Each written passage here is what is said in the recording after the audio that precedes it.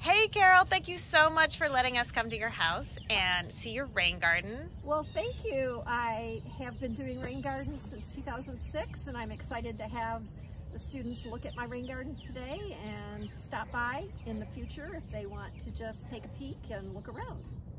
Great. So show us around. Okay, so this particular rain garden over here on my right is my most recent rain garden. And it is planted with some Shenandoah grass that we have over here, some wild hibiscus, or I guess it's called native hibiscus, right? Yeah, it's a native. Yep. It's a native. And then in here I have my very favorite. I love mountain mint.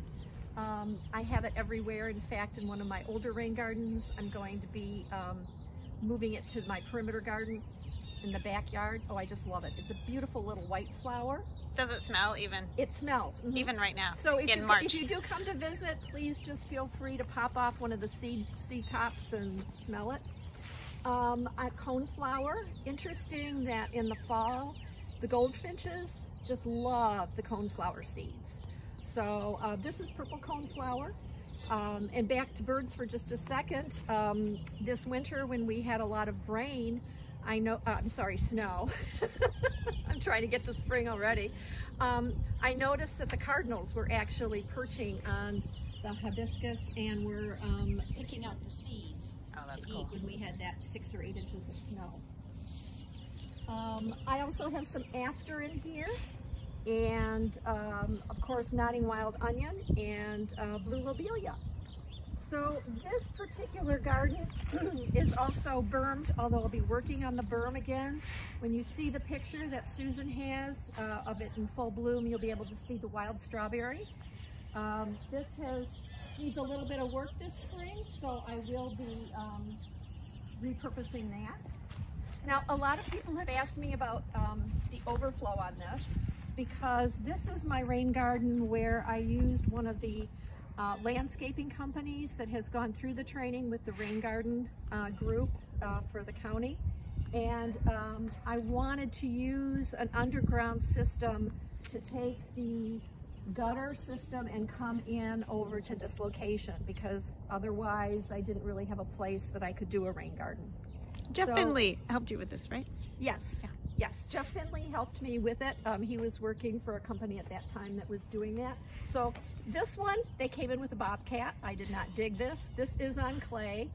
When I perk this, it's usually good, and the water's usually perked within about 6 hours. So this is— Wow, 6 hours, even though you're on clay. Yes. Wow, that's fast. Yes. That's great. Yes. Those plants are doing their job. I do know what we're on clay because I did dig my first rain garden in 2006, which was part of the project for the county to see if homeowners would be interested.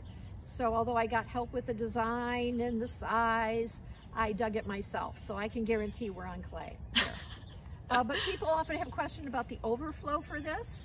So the overflow is actually here near the driveway, but I wanted to point out that what we've done here is the overflow comes here to this corner, but then we dug out an area of about a foot square as far down as we could get and put in just some rock, so that when it does overflow, it fills up. I don't think we can really call it a cistern, but it kind of fills this area up a little bit before it flows into the, down the sidewalk.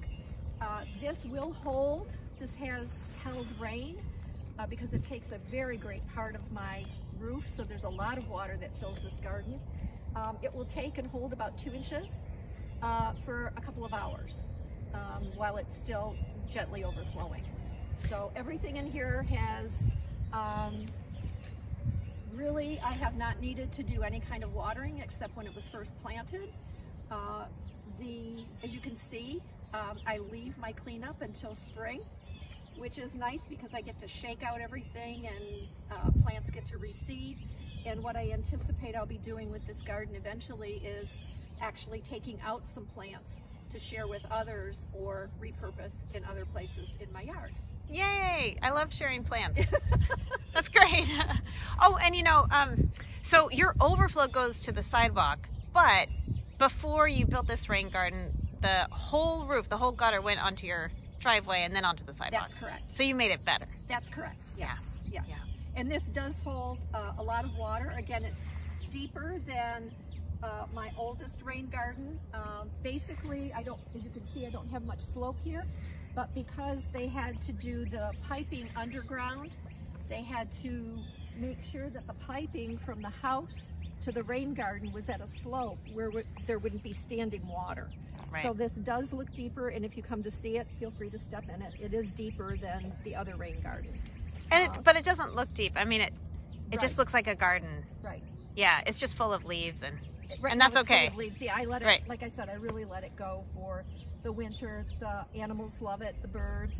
And of course, many of these plants have insects that are overwintering. So that's another good reason to consider leaving your gardens go until May. Let's overwinter and just enjoy also the beauty of some of these in winter throughout the various seasons with snow. And it's just a beautiful thing to look at out my window. Yeah, I bet it's so pretty with snow. It is. Yeah, even though it's March, but it's still really the depths of Right. winter. Thank you so much, Carole, for giving us a tour. Sure, thank you, and please stop by.